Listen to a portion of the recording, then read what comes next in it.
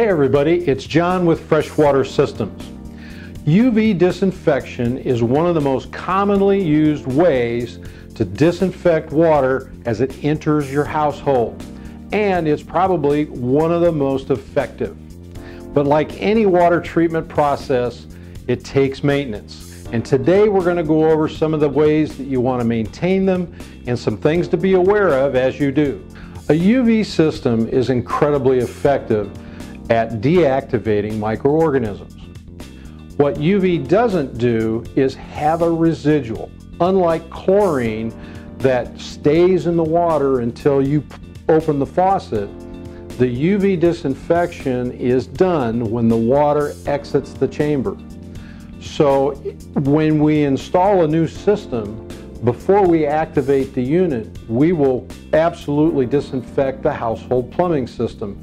We do that by using some chlorine or a little extra chlorine than what you typically find in a city water supply, and run that through all the plumbing in the house, let it sit, and let it eliminate any organisms that are downstream.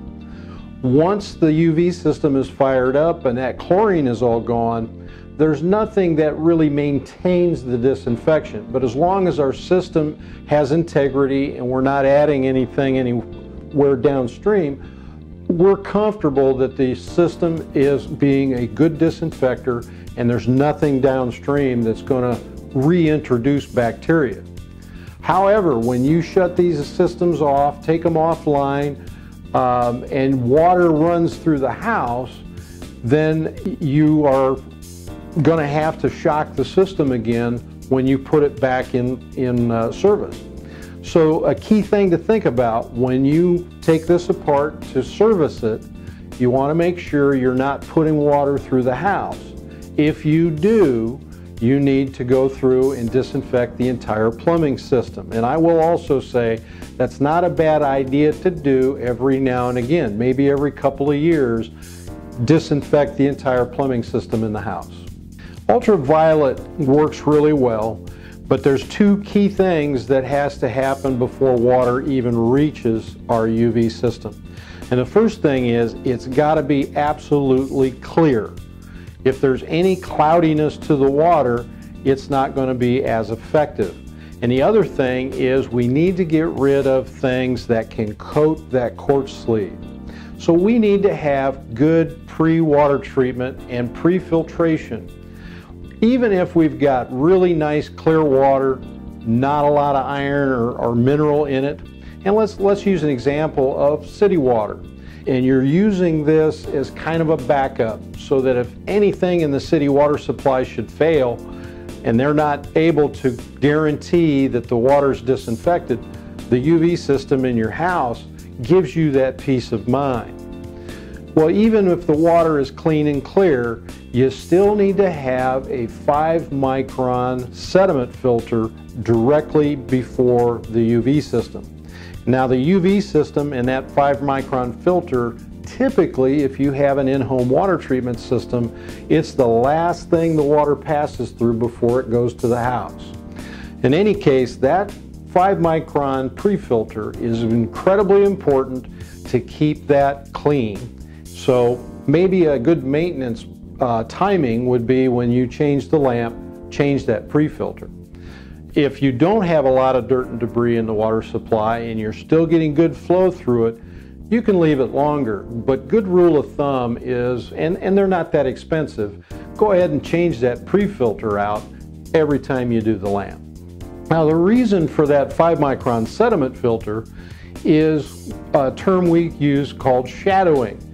So if you remember the old Western movies where the cowboy crouched down behind the horse as it walked across the street and nobody could shoot him, it's kind of that same way with a living organism. It can actually be behind a piece of sediment or debris as it passes through the chamber, which means it's going to come out the other side unaffected by UV.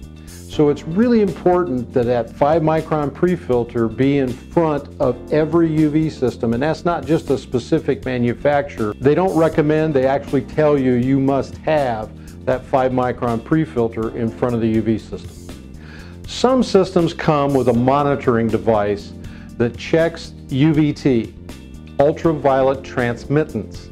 And that's the intensity of that UV wavelength coming through the quartz glass and through the water. If your water's cloudy, that UVT is going to be too low. If the quartz glass sleeve is dirty, the UVT is going to be too low. So if you don't have a monitoring device, how do you know? So it's not a bad idea to periodically test your water for bacteria. You may have a local lab. There's certainly water tests that you can test bacteria for. We sell them. Good idea to do that on an occasion. That way you know the system is working. Systems can look like they're working. These UV lamps do emit visible light. Don't look at it, it's going to be harmful, but it doesn't necessarily tell you that the UVT is germicidal and being an effective disinfection system. So periodically, the best way to know if it's working, test for bacteria.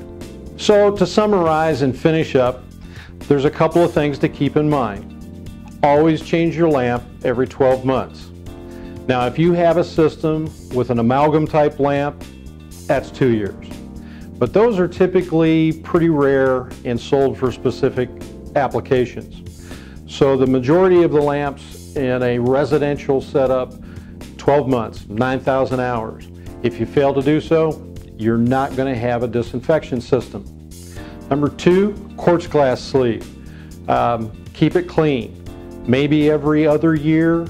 If you've got moderately hard water and you do not have a water softener, then you may need to replace that sleeve annually as well. Get your pre-filter about the same time. Make sure that that's giving you good flow and it's giving you good 5-micron filtration. Next, never touch the glass with your fingers. Either wear a latex glove or use a cloth to hold it with. Anytime you touch the glass on the lamp, it's going to affect its performance. In fact, you can ruin that 9,000 hour lifespan. Quartz glass sleeve, if you touch it, you're going to block UVT and you're diminishing the effectiveness of your system. You want to get what you paid for, and that's good disinfection. Next to that is make sure your water supply is good to the UV system, meaning it's clean and clear. Get rid of iron, get rid of hardness if you can. And lastly, if you shut the system down and you got water going into the house, you're going to have to shock the household before you fire the system back up. If you do those things, the UV system is going to do exactly what you bought it to do, and that's disinfect the water going into your house. Well, that's all I got on maintaining UV. Be sure and like our video, subscribe to our channel, and check out all of our UV supplies at freshwatersystems.com.